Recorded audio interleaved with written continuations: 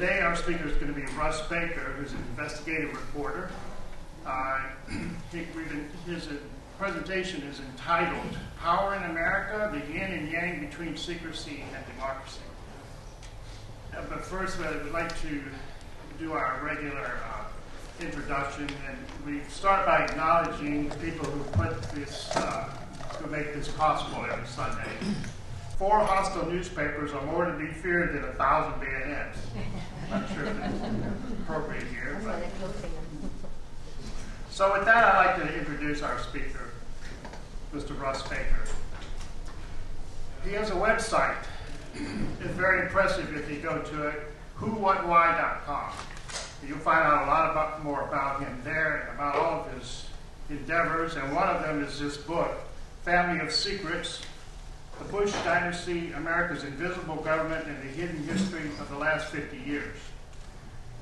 Many quotes by people like Gore Vidal, one of the most important books of the past 10 years. Dan Rather, Family of Secrets, has made me rethink even those events I witnessed with my own eyes. Bill Moyers, a lot of us look to Russ to tell us what we didn't know, among others. You know, Roger Morris, San Diego Times, and so it goes on and on. So this is very worth the $20 that he's selling them for here today. And I'll be taking the money over here afterwards, and he'll be signing them. With that, let's see. He's written for a number of publications: the New Yorker, Vanity Fair, The Nation, the New York Times, Washington Post, The Village Voice, Esquire, and the list goes on. He's an expert in deep politics and the impediments to real, meaningful democracy. With that, I could keep going on and on. I think I'll just, without further ado, introduce Mr. Russ-Baker at this time. Help me welcome him to the podium.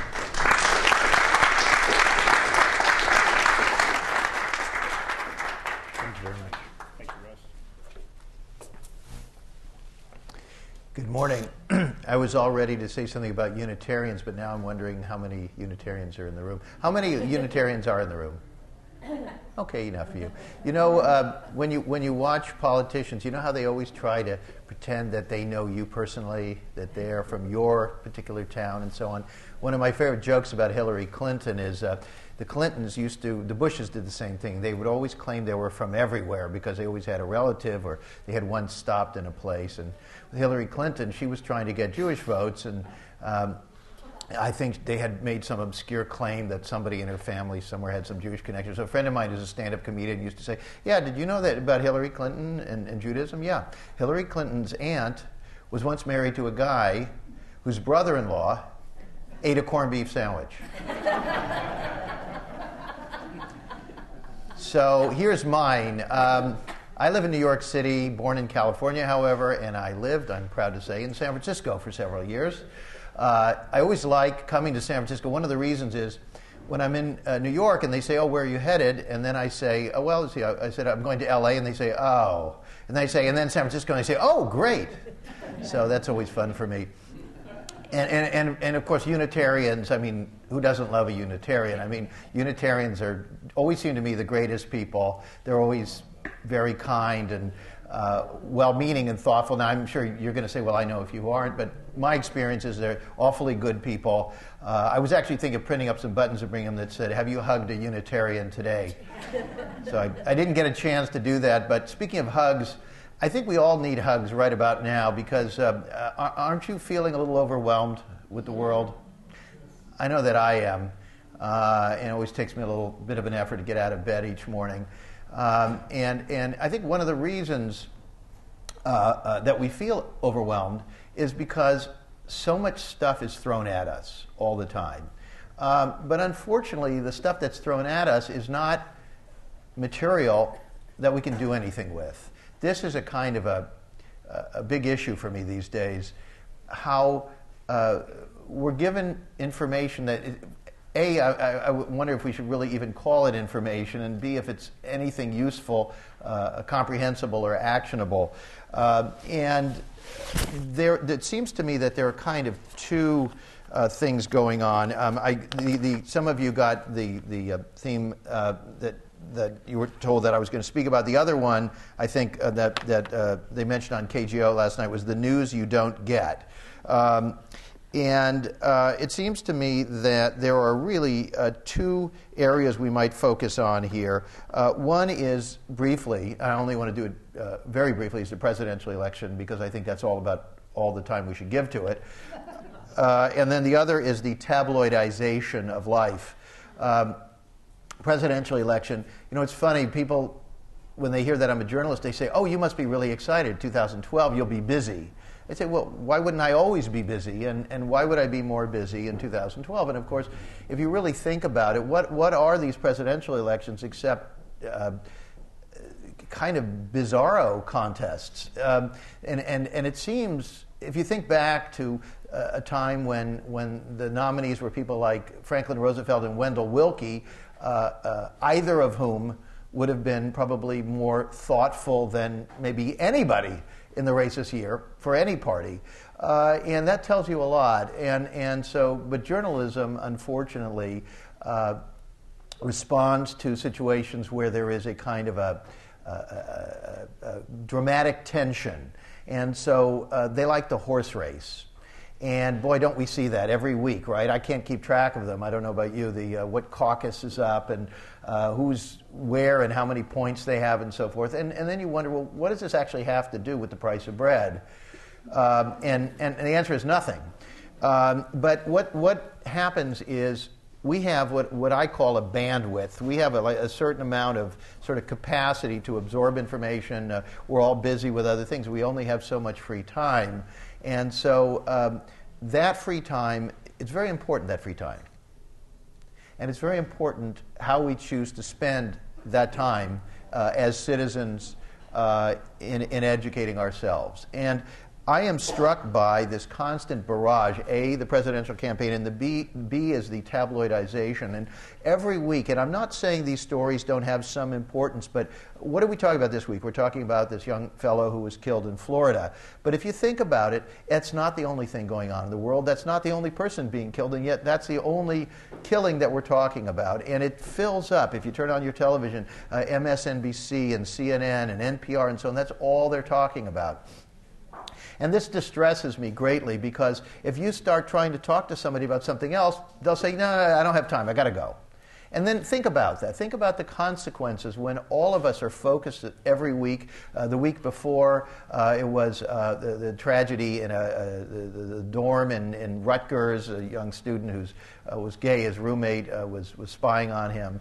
The week before, I can't even keep track of these. Rush Limbaugh with the contraception and so on. It's not that contraception is not important. It's not that the rights of this young gay man is not important. It's not that the Trayvon Martin, that this tragedy is not important in and of itself. But what happens is they get exploded out of all proportion and no meaningful action comes out of them. And with the Trayvon Martin case, the only thing I could possibly think that could come out of that would be anything really useful would be an honest discussion about guns in America. And that is not going to happen. You listen to all the coverage. Do you ever hear them talking about gun laws? I don't. And so this bothers me because it's ultimately, in a perverse kind of way, it ends up being a kind of it becomes a kind of a filler. It becomes a kind of an entertainment in an awful way. And so I'm very, very concerned about that. But we let the media determine what we talk about. We really do. We don't set our own agenda. One of the things I'm struck by is that the folks I meet who understand the most about what's going on in this country are not in the elites. Paradoxically, I suspect there are more people in this room right now who actually have a deeper understanding of American history than the people that you watch on television. And that's an interesting thought. Because, you see, the so-called chattering class, the people who we turn to who have all of the right credentials, the right degrees from the right schools, and the right resume and so forth, many of them don't have the time to read. And I've had conversations with U.S. senators who said, gee, I've heard about your book, it sounds really interesting. Could you give me a 1-minute summary of it? And they say, I don't have time to read books. And I said, well, we did send it to your chief of staff. And he said, yeah, I don't think he has time to read books either. And I was talking to a guy recently who works in Washington, and he said, a lot of the elected officials, frankly, are not very smart. He said, there really aren't. But at least they have staff, because the staff's somewhat smarter. But this is distressing. And so we here in this room, we have a very, very important function, which is we have to read these books that they're not going to read. And we have to sort of absorb and digest and analyze and decide what we believe, what we don't believe, which books we think are good, which aren't. And then we need to share that with other people. So I'm going to, when we wrap up, I'm going to try to come full circle and talk a little bit about the importance of that activity, the activity of us being sort of the curators, if you want, for the rest of the people in our lives. It's a very, very important function.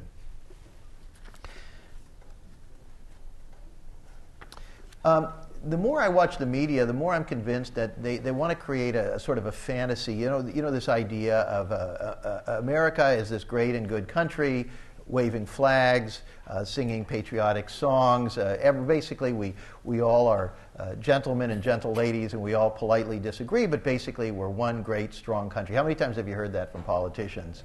And how many times do you hear that when the banker has taken your home away from you?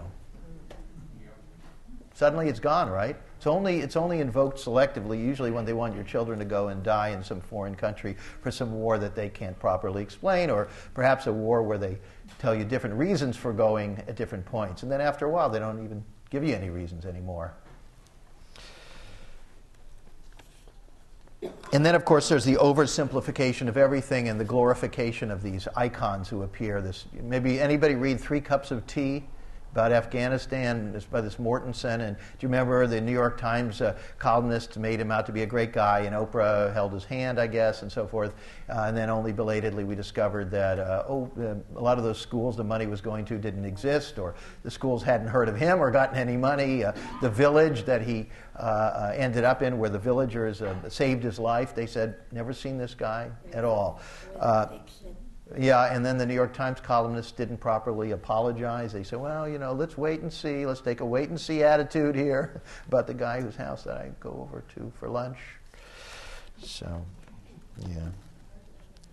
And then this charity, remember this have you heard about this viral video about invisible children and Joseph Kony and Uganda and so forth? A horrible warlord who is butchered many, many people, but he's been doing it for decades, and suddenly it's the latest thing on the internet, and very briefly everybody's deeply interested in this, and then there's some charity comes out of nowhere, and the next thing we know, the man who runs the charity is naked on the streets of San Diego, vandalizing cars and hospitalized.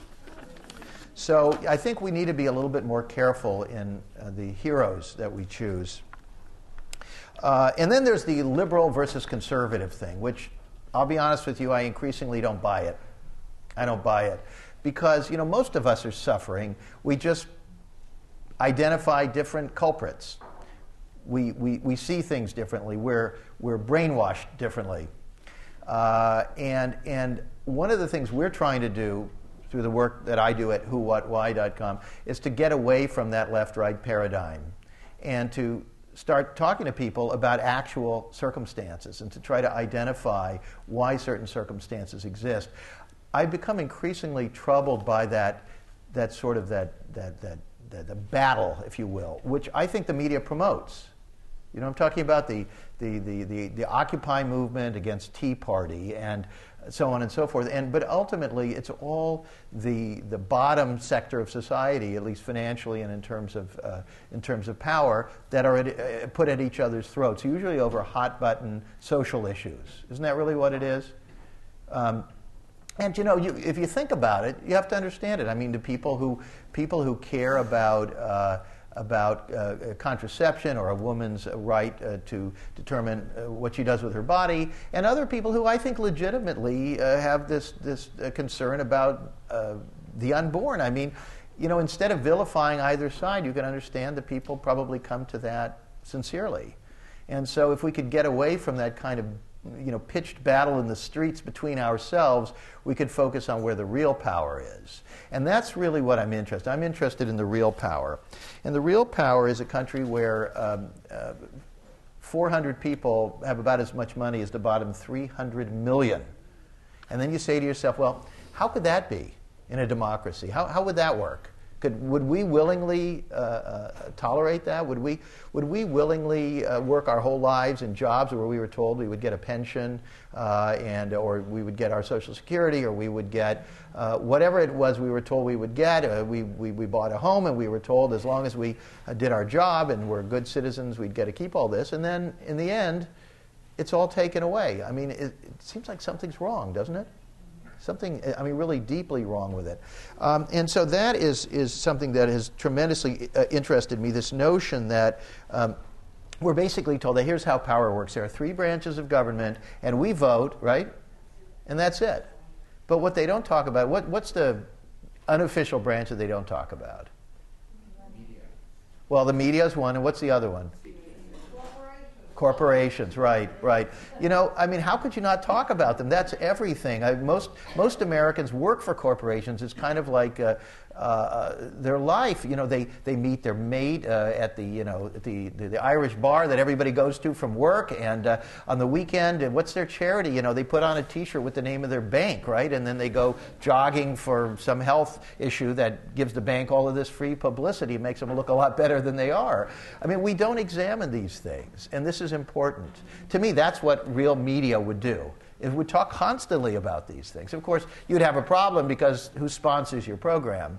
And that's why whowhatwhy.com is a nonprofit. That's why we are struggling to make a go of it with the support of ordinary folks. We actually set it up on our site so people can sign up to give $10 a month or whatever they think they can give.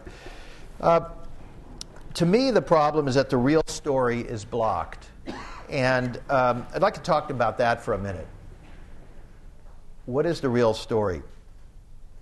The father of the modern public relations industry, Edward Bernays. Anybody heard of him? A lot of you. Okay, this is quite an unusual and well-informed crowd. He wrote in his seminal book, Propaganda, and I'm going to quote from him, "The conscious and intelligent manipulation of the organized habits and opinions of the masses is an important element in democratic society. Those who manipulate this unseen mechanism of society constitute an invisible government, which is the true ruling power of our country. It is they who pull the wires which control the public mind, who harness old social forces and contrive new ways to bind and guide the world." Now, this man was for that. He was part of that. He was explaining how it works. So whenever you talk about invisible government, unseen powers, and people say to you, "You're nuts," start wondering who's nuts. How can you not see these things? There is I don't know if I have it here or not, there's a wonderful quote from the I think I don't have it, but the man who made Dr. Strangelove. There was sorry, wait a minute. Well, I'm sorry, the man who wrote Dr. Strangelove, excuse me. What was his name? Terry Southern. Terry Southern, thank you. What a crowd, love it. I listened to you last night. Oh, you heard me say it last night. That's not fair. That's not fair. Okay. Terry Southern. And after the Kennedy assassination, one man of no great fame put together a questionnaire, and he mailed it out to all these famous and powerful people in America. And he said, what do you think of the Kennedy assassination? What do you think of the Warren Commission report? And Terry Southern wrote back to him, and he said, this is the most staggering thing. The Warren report itself is such an insult to people's intelligence. It's almost as if they actually believe that not a single, I'm paraphrasing here, not a single person in America actually read the unabridged version. To which my comment is, that's probably right. You know, that stuff is just sitting there. And the background to my book, Family of Secrets, is that I was training journalists in the former Yugoslavia. This is typical of the U.S. government. I got a gig. They said, could you go over there and help them have democracy and have a good media? You know, I don't know why they don't hire us to do that here. But I went over there, and I worked there for a while, and the stay turned it from a few weeks into a year and a half, because it was interesting, and I was able to do that. But then we had the run-up to the war with Iraq, and I just thought, gee, this seems strange. You know, I don't buy this. Something's really wrong with this thing. I think these guys actually want to go to war. I mean, despite what they're saying. And so, but the problem was that I'm American, and so people started giving me a hard time. You're American. It's your fault. It's your country. You blame us for Milosevic. Why aren't you responsible for Bush? Which is a very good question. And I try to explain, well, you see, our country's divided. Like, half of us don't like those people, and half of us do, or are misguided or misinformed or whatever it is. And they say, well, yeah, but you could say that about any country. And then I thought about that. All these other countries, Argentina and Guatemala and Germany and everybody, having deep, profound conversations about their country and what had gone wrong. And then I thought, do we ever do that? Do we ever have a national commission to figure out what's wrong with us? I don't remember any, certainly. We do have panels. Remember those? The 9/11 Commission, the Iran-Contra, the this, the that. And of course, if you recall, they never get to the bottom of anything, because that's their job, to not get to the bottom of anything. So, but I would love to have a real candid dialogue about these things. And so when I thought, you know, I better get back to the U.S. and at least do my part. And it was 2004 now. And I thought, I'm going to do some research into George W. Bush, who's on his way to re-election. Because I was thinking, why is this guy on his way to re-election? I was surprised that he ever got elected president in the first place. Now it's 4 years later, and they're going to re-elect him, and he started a war that turns out to have been phony from the get-go, and you know, what's happening here? And then I saw, well, oh, this is interesting. The Democrats are suggesting that Bush himself skipped out on military service during World War II. Oh, he won't survive that one. And then, oh my gosh, look, the Democrats are going to nominate a bona fide Vietnam War hero who became a peacenik. Boy, now Bush is really sunk, right?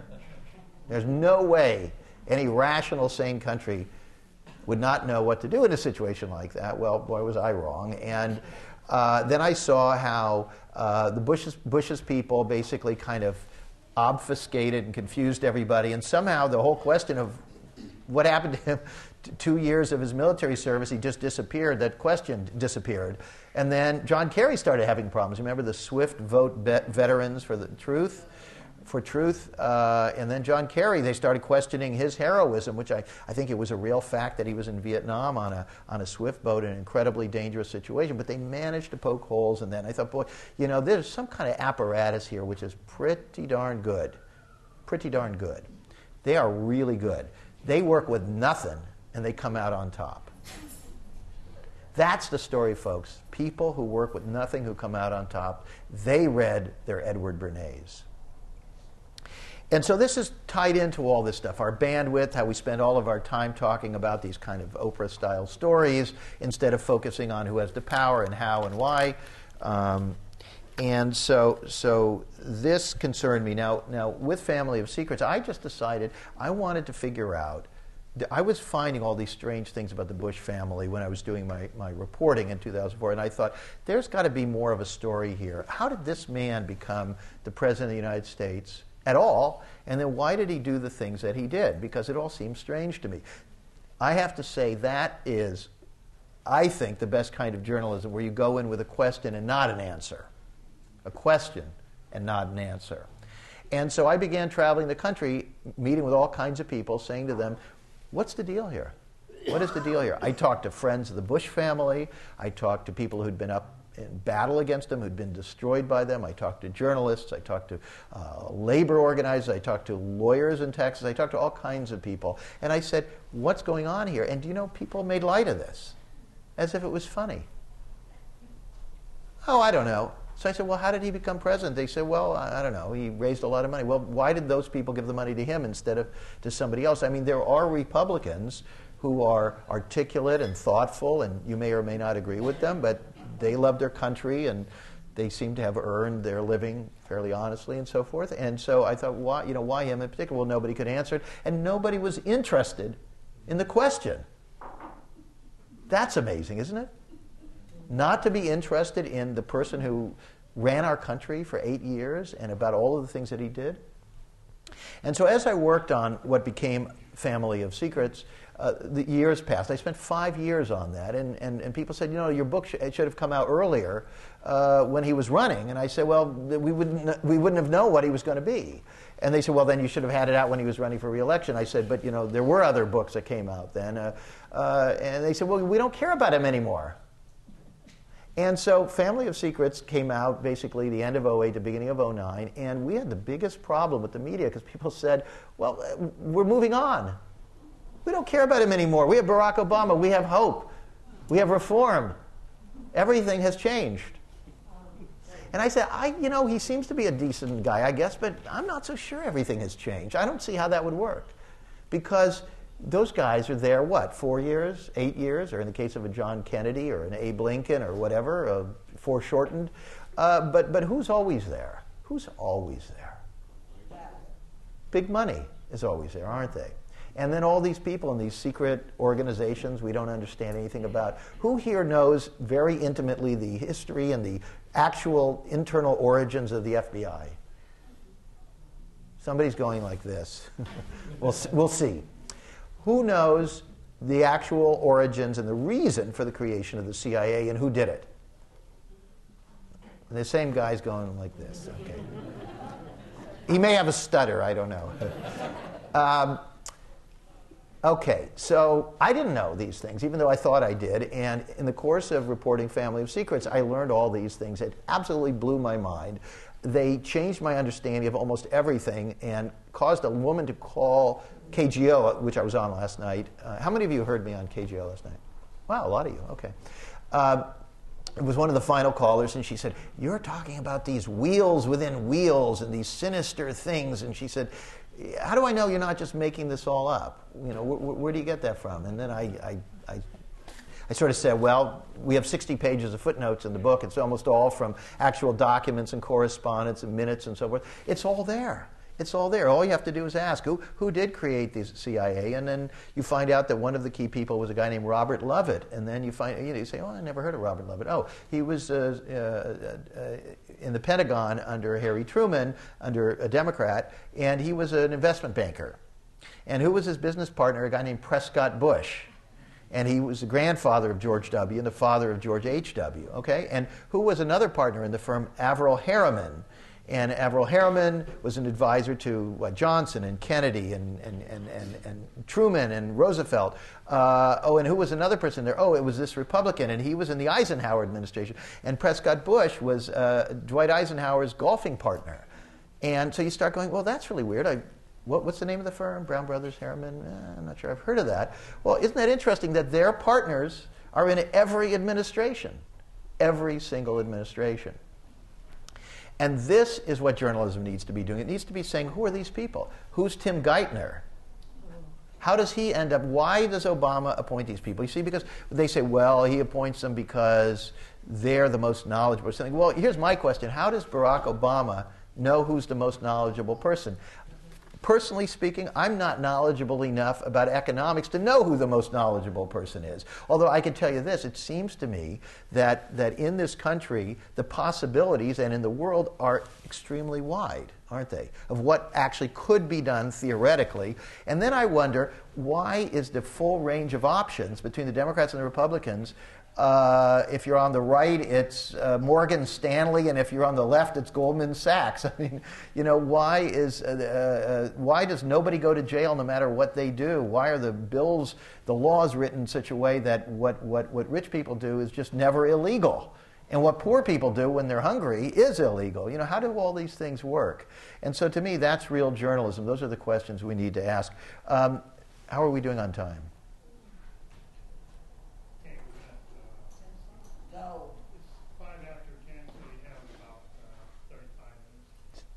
35 minutes, including Q&A. Yeah. Okay, all right. Yeah, I mean, I have to tell you, I do some of these radio shows. You ever listened to Coast to Coast? It's a late night radio show. It's all over the country. They have had me on there for 4 hours, and we ran out of time. So this is hard for me. This is hard for me. I usually try to look and see if anybody's falling asleep, and then I know to wrap it up. So there's a story that needs to be told. Hollywood used to try to tell some of these stories. We talked about Dr. Strangelove, The Manchurian Candidate, 7 Days in May, Failsafe, some of these movies from years ago. And then they changed and they became less creative, but still they were trying to be sort of docudramas like the one about 3 Mile Island, China Syndrome, Norma Ray. You could probably name others, about a coal miner's daughter, what have you, trying to address issues in American life and in the world. And I just spoke in L.A. to a gathering of people from the entertainment industry, and I said, look, really, what is your industry doing now? They're all about superheroes. Literally, they have one superhero after another, and you have to think about what's happening to our country and our mentality that we all want to escape to people with magical powers. And again, I see this as sort of sinister because actually you don't need superheroes because we're all superheroes in a way. We all have powers. And people always say to me, well, what can I do? I love what you say, but in the end, I feel a little discouraged because what can one person do? And I say, well, actually, everything in the world has been done by one person, hasn't it? Every vaccine, every article of clothing, every car, every new advance, every stirring speech, it was all one person. What is accomplished by committees? Not a lot. Who really wants to go to meetings per se? They tell you in business now, try to have as few meetings as possible. So it's not committee, it's individuals. It could be individuals working together in a case like this. Movies. A couple of movies I like because they raise some of these issues more recently. Anybody seen The Truman Show? Jim Carrey, where he belatedly realized, I don't know if I should spoil it, maybe you want to rent it, but anyway, he realizes that his life is, it's a charade, it's a facade. Another one would be The Matrix, which is the notion that we're all sort of hooked up to this machine, and we can't realize that we're living this sort of virtual reality, and I think we are. Some of us, unplug from the machine, or swallow the red pill, and I think the kind of people who are here today probably do. And so we have a special responsibility because we are sort of the vanguard. We're the people who have to do that extra work. And I've been, lately, one of my favorite things is going after liberals. And the reason I go after, when I say liberals, I'm talking about people who mean well. They've got the right bumper stickers on their car. They've got the Prius or the electric car, maybe, if they want to inconvenience themselves a little bit more. And they mean well, but the reality is that most of us, work for what? Corporate law firms. They work at large universities, and whatever they do, we're all part of the system. And when you're part of the system, it's not very pleasant to hear bad news about the thing of which you're part. Most of us may have a little bit of money saved up. Maybe we have it in gosh, I sure don't want to look at my mutual fund to see where they put the money. If you want to make an extra effort, you go with what they call a socially conscious investing. You can do certain things, can't you? You can compost, you can recycle. We try to do things individually, but the problem is that our whole society is the problem. And so I find that some people in what I call the liberals, they really don't want to hear much of this. They want to believe that it's really all we have to do is get the right people into Congress. This makes people crazy. One woman said to me, I feel like I'm having a heart attack because every senator is calling me. She lives in L.A. She's wealthy and thoughtful and progressive, but every senator from everywhere in the United States calls her as if she's the only person on earth because they heard that they could get some money from her. And she feels just overwhelmed and exhausted. And she said, I don't know what else I can do. But I said to her, the problem is we got to unhook you from the machine because it's not that those candidates are bad. You've got some folks around here who are terrific, who are in office, try to do what they can, but the whole system prevents them from getting anything done. And so my sense, and I'm moving toward our Q&A section here, is that we need to wake people up. And once people are awakened, they know what to do. And once they know what to do, if we do live in a democracy, if enough of us vote for the right people, and there are enough of the right people in there being pressured to do the right thing, that is exactly what they'll do. Remember when Obama said, make me do, what did he say? Make me do the right thing? You know, he said get out in the streets. The reality is that presidents are under severe pressure. We don't understand that at all. These guys do not have a lot of power. They are put up there because on their way up they cut deals with all kinds of powerful people, and when they do the wrong thing, when they do wrong by them, they get in trouble. In Family of Secrets, it's not just about the Bushes. I discovered a connection to the rise of the Bush family, to the assassination of John F. Kennedy. And this is the kind of thing that you can't say in polite company unless they've read the book or they know enough about my career in journalism. They say, uh-oh, now it's time to go. Now it's time to leave. This guy is cuckoo.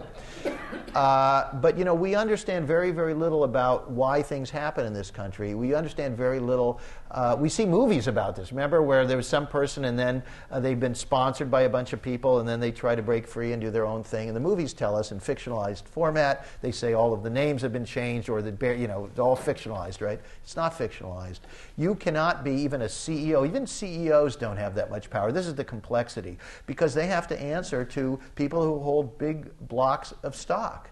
And so it is a self-reinforcing system where in a way, we're all victims. I used to try to name, you know, who the bad guys were, but now I'm not even sure there really are any bad guys per se. And this is why I'm, you know, as much as I'm troubled by things like the phenomenon of the Koch brothers, they're part of a much larger thing. If you think they don't have friends, if you think it's just the two brothers doing the whole thing, it's not. If you think Karl Rove wakes up in the morning and goes, yeah, ha ha, well, I'm going to, you know, screw the people today, you know, I mean, that's not how it works. And it's the whole system, and we have to have a very vigorous conversation about that. So what I've done is two things. I wrote a book, Family of Secrets, which I hope you'll read because it's an evergreen. It's really about what is always going on. I hope you'll read it. I hope you'll tell your friends. We also started this nonprofit, nonpartisan organization, whowhatwhy.com. You can go to the site. You can read it for free. I'm going to start moving toward questions now. In any case, our goal is what we call pure journalism. That's not to say we don't have opinions, but that the goal is, in every case, to try to figure out what really happened. Why was a particular bill proposed? Where did a candidate come from? Who's behind them? What's going on? To strip the facade back and reveal how things really work. Because when we have information, and you know this in your personal lives, when you have good, actionable information, you know what to do about your health, about the state of your home, about your family. It's the same thing with the body politic. If we have good, actionable information and we share it, the great thing about the internet is you can all share what you've learned with other people now. You can multiply your power. You are all empowered to do this. That is the beauty of this new world we're in right now. It's really a very exciting time. I'm glad to be in it. I'm glad to be in it with you. We have some copies of the book here, and I would be happy to sign them for you. We have a mailing list here for Who, What, Why. I hope you'll sign up. And if you would like to support us at all financially, it's all tax deductible. You can go to the site and get information for that. If you would like to spread the word, that's very, very valuable. If you have particular skills that you'd like to contribute, we welcome that as well. It's an exciting time, and I think the next few years are going to be very, very interesting. If we can get this together, I think there are more of us than there are of them, and let's all move forward. Thank you very much.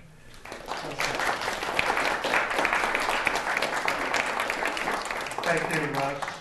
You've really touched on a lot of sensitive subjects to all of us, and I think we're all keeping track of a lot of this every day in the news. I'd like to get started with, and I'll just ask this question. I think where a lot of us see Obama is not that much different than a lot of most of the Republican candidates in a lot of ways. And I wondered if you have any kind of vision about what that election is going to look like. You mentioned tabloidization. It seems like it might be just rich with that sort of thing, or are we looking forward to a what are we looking forward to exactly? I think what the system does is it propels everything toward the center, to where the choices that we have are almost not choices at all. And this is why it's probably going to be Romney. You may have seen, if you read Who, What, Why, that we did propose a scenario in which there could be a deadlocked Republican convention, in which case the likely nominee of the Republican Party would be Jeb Bush. This is real. If he is not the nominee this year, it's looking increasingly unlikely. He probably will be 4 years from now. So I think what we're looking at is, Obama and probably Romney are going to have to hew to the center. Romney will start shedding his more radical planks. He'll start talking again about the health care that they had in Massachusetts that he's been denying all these months. American people in the media are tremendously forgiving about this stuff. And so we really, again, we will not have many choices. And that, of course, is the problem. So I don't see the presidential election as being something that we really want to invest all of our time in. Let's put it that way. Okay, thank you. Yes, thank you. I came a little late, so maybe you can discuss this earlier. But I have a reflex which put me on guard against you. Because when you say the origins of the CIA, you never mention, or maybe you don't believe in, that there was a Soviet threat. And when you mentioned the FBI, you didn't even mention, and maybe you don't believe in, something like organized crime. So right away, by not somehow mentioning them, it seemed like you're in some deep way biased. Could you please comment on that? Sure. Well, I do believe that there was a Soviet threat, although it was very, very complex, and not all of the people there were the same. Nikita Khrushchev was a reformer in his own system and was forced out. So all of these things are very nuanced. It's also important to know that, for example, the same people who created the CIA were secretly doing business with the Soviet Union during all of those years. They wanted the oil in Baku, Azerbaijan. I could go on and on. Just to cut to the chase here, it's all very nuanced, and a lot of people convince us of things. The notion of an external threat is a very powerful tool in keeping us down and keeping us asking questions. It's not to say that there was not some kind of a threat, but there's a threat from the U.S. military itself.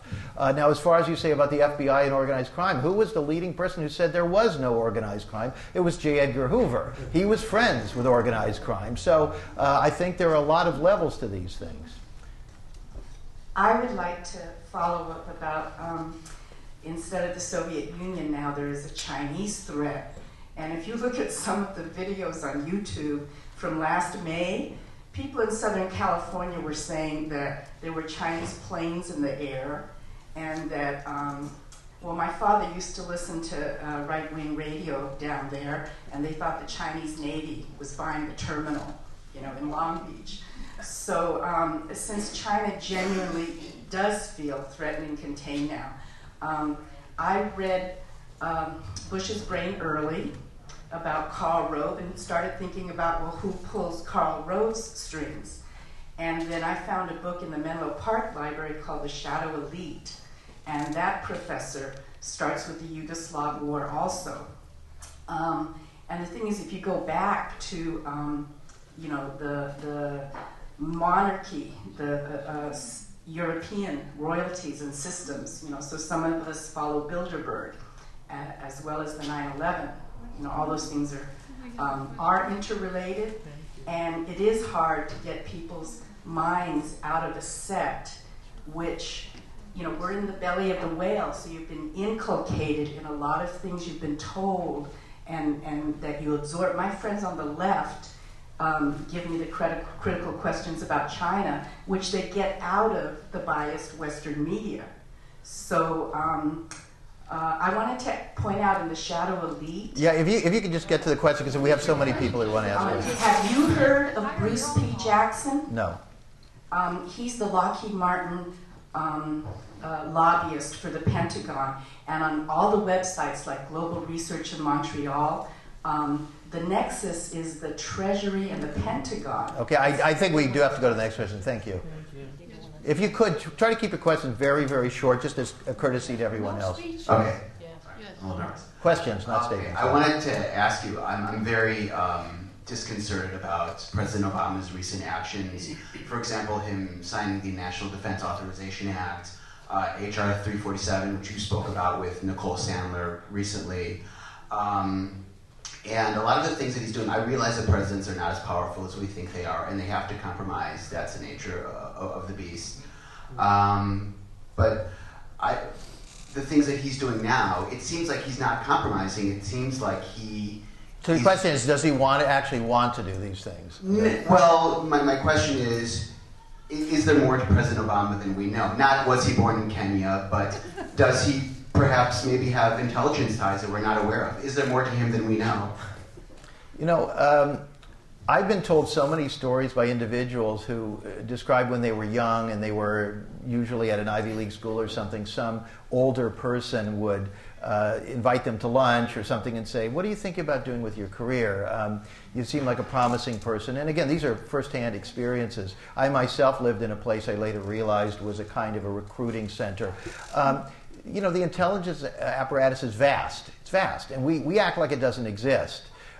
We talk about, this gentleman talked about the Soviet threat, but I mean, yes, there are all of those things. You're right, there are all of those things. But we don't examine our own house.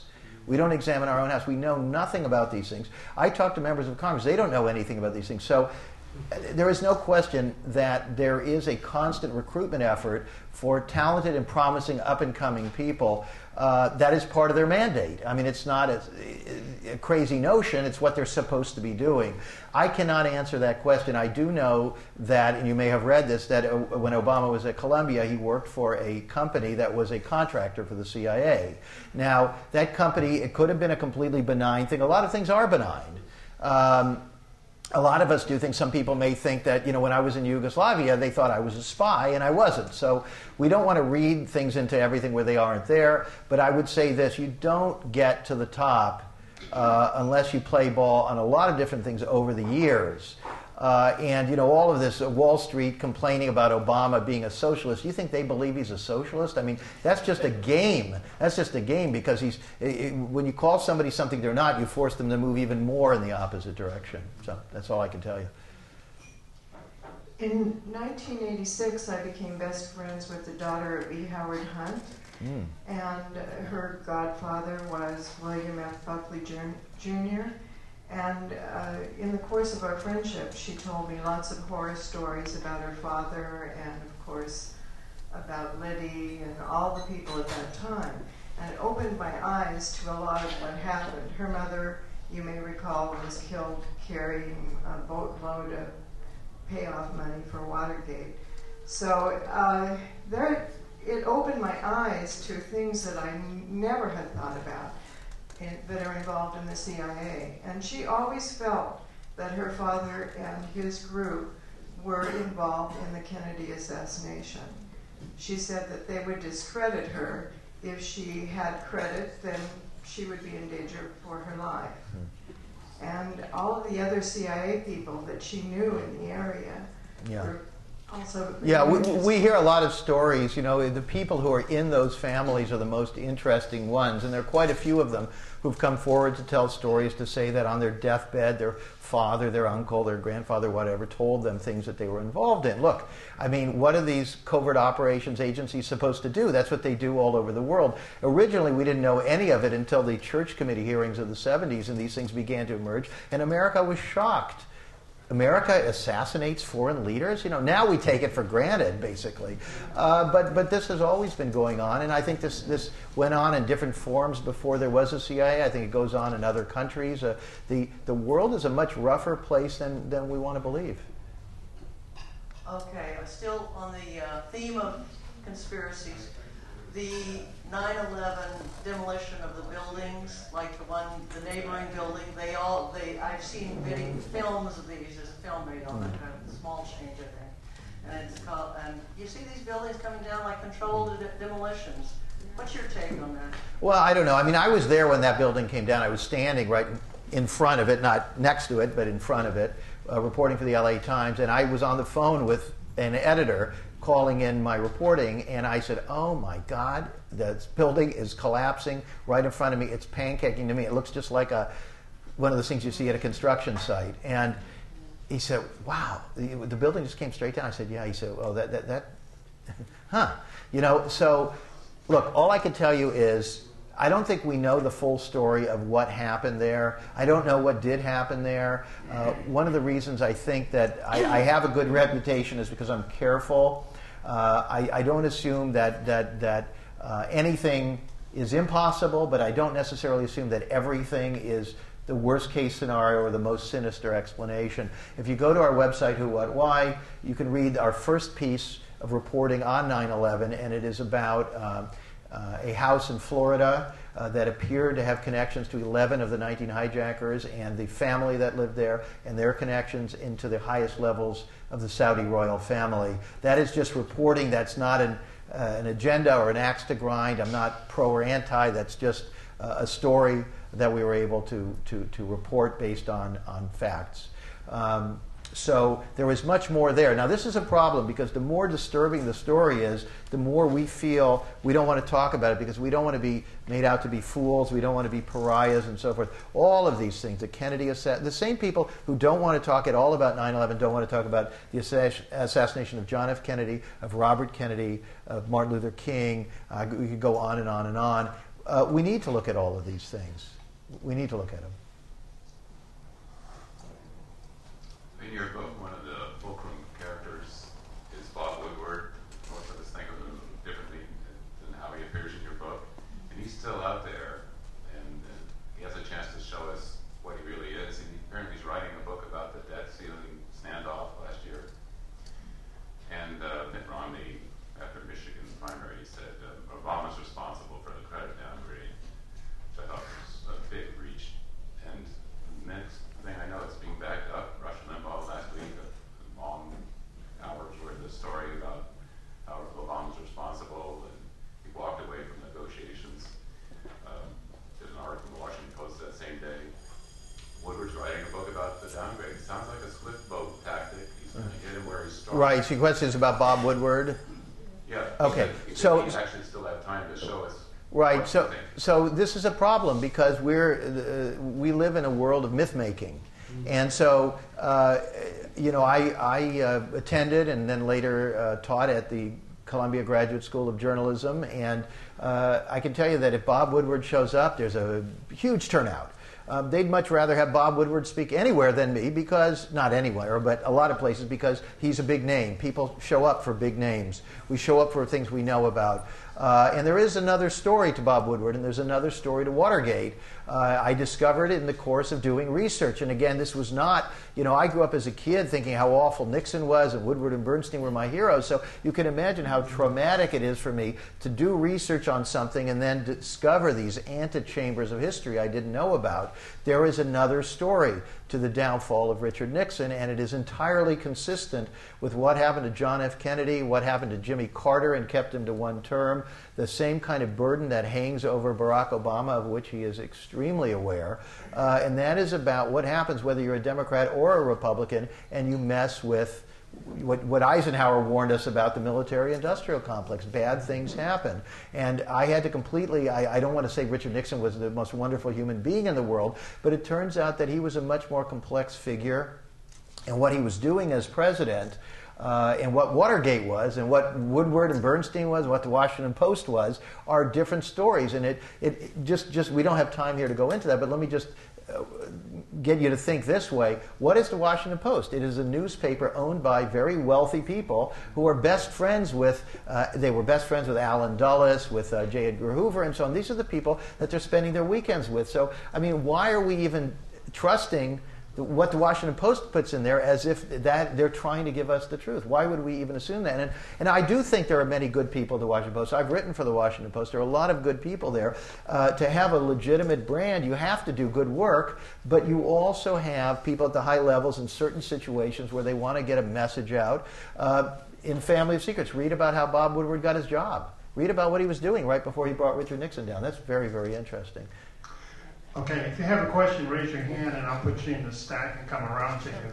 Right now, it's this gentleman right here. When I was living in Los Angeles, I knew a friend of Nixon when he was living in Whittier. And when Kennedy was assassinated, he said to me, he whispered to me, "It's too bad that he was assassinated, but it had to be done. There was no other way."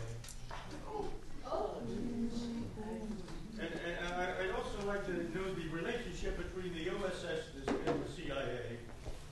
And what about the Yale... Skull and Bones. Okay, so we'll be here till tomorrow, so I'm just going to go real fast here. You know, about Kennedy, there was a saying, I think it was maybe E. Howard Hunt's son said this, I can't remember, or somebody said, everybody hated the Kennedys except for the people. And John and Robert Kennedy, it turns out, were going after everybody. Now, you don't hear this, you don't read this in most of the best-selling, big, thick history books. And there's a reason for that, because that's why those books get published. That's why those people get onto the major network shows, because they're confirming this same myth, essentially. There's a lot of other information out there. I mean, Family of Secrets is only one of a number of books where you can learn about these things, all documented, all of the specifics in there. Kennedy, just for example, the man who owned Sun Oil Company, the Pew family, now known for all of these good charitable acts several generations later, but he was at a meeting at the White House, and he sent Kennedy something like, called him a son of a bitch or something like that, to the President of the United States. And other people said to him, a friend of Joe Kennedy said to him, if your son gets out of line, I think it was Henry Luce, who ran Time Life, he said, if your son gets out of line, he metaphorically, he said, we're going to whack him. So you better keep your boy in line.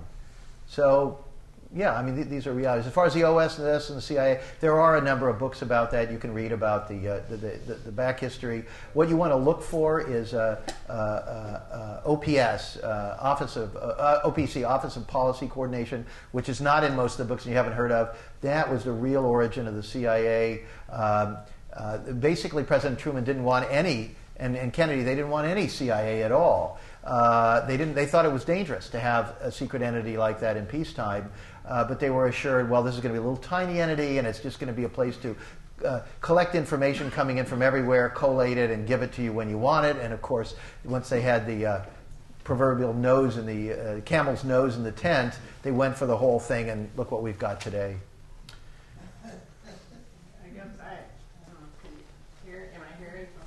I'd like to ask about the death of my wonderful Senator Paul Wellstone.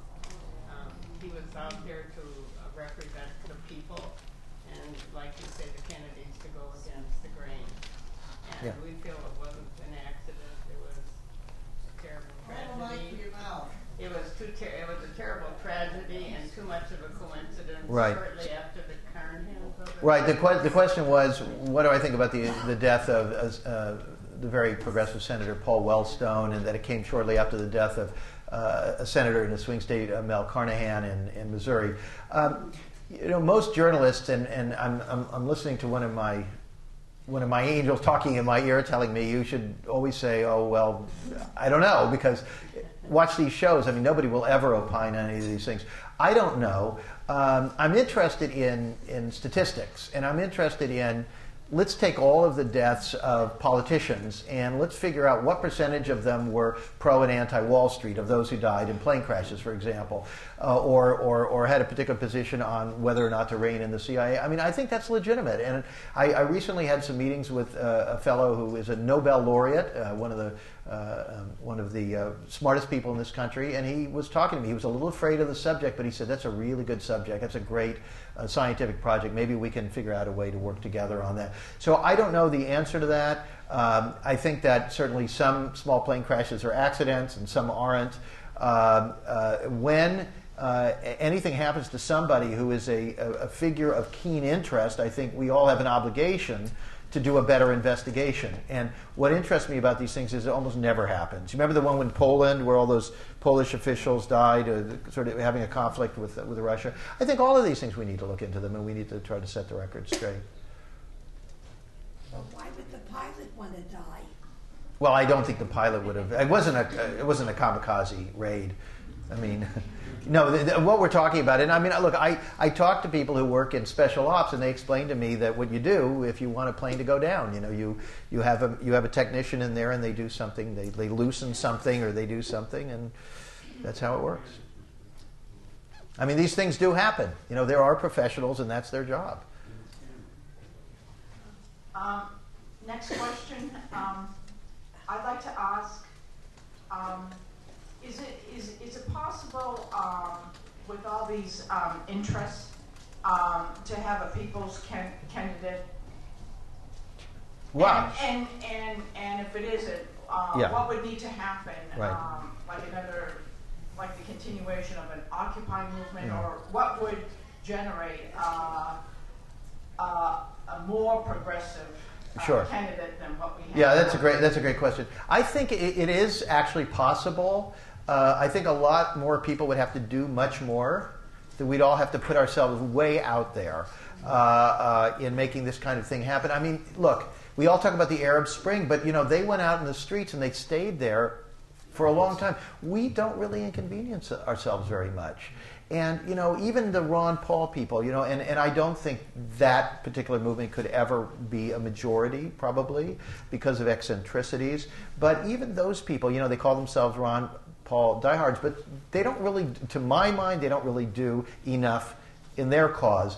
And I think that people would have to say, you know what, this is really important. I'm going to dedicate a big part of my life to whatever that candidate is. You'd have to talk to your friends and you'd have to agree, and then you'd have to go through the whole process of figuring out. It's very important, by the way, that if you have candidates who are willing to talk about controversial things and propose things that are out of the mainstream, that they be credible. And they have to make a good presentation. I'm extremely aware of that. I try to dress neatly. I try to I always say I have one foot in the mainstream and one foot out. That's very important because people look, they look at somebody and they judge them. Does this person seem, do they seem solid? And, I always like to say, the hotter the subject, the cooler the rhetoric.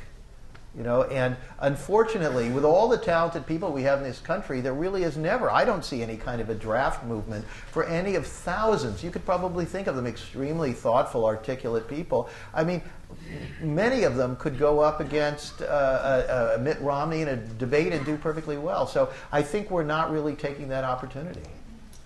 If they're that smart, they don't. But when you talk about a liberal candidate, like the people that we all talk about, how do we know who is really backing them? You vote for Bernie Sanders, or you vote for some Barbara Boxer or someone, but who is really boxing them? Not boxing, I should say that. Who's sanding really them? Backing them? Okay. What Yeah. do they really stand for? Well, that's the job of journalism. We're supposed to do that for you. We're supposed to vet these people. And all I can tell you is I'm doing my best. That's why we started Who, What, Why. We hope when we have the resources and we can train a small bit of a new generation of journalists, that will be our mandate, to go into these people and to really drill down and figure out who they are. Bernie Sanders happens to be somebody who I think is pretty much an open book.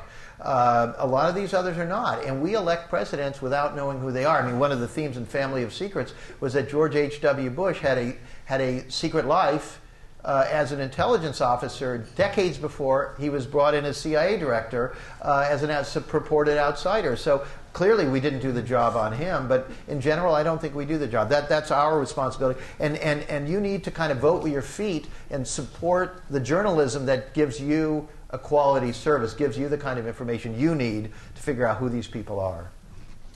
Okay, this will be the last question, and Russ will be here afterwards selling his books and also take more questions. I know that the votes of the people don't really matter in presidential elections. Well, who are the delegates, and why don't we know really who these delegates are, and why are they controlling the election and not the people? Well, I'm not an expert on that process, although I think I actually ran for delegate when I was 21 or so. It is a process that anyone can actually enter if you get enough. This is one of the, I think, real vigorous parts of democracies. If you go and you get enough of your friends to show up and vote for you, you're going to be a delegate. You're not going to be a super delegate, which are the insiders. But if you go to a convention, and I've been to the conventions, I mean, most of the people there are ordinary folks. So that's not really the problem. That's probably the best thing about the system. Okay, with that, I'm sorry we have to cut it short. We don't have enough time, but as I said, Russ will be here. help me, let's thank Mr. Baker.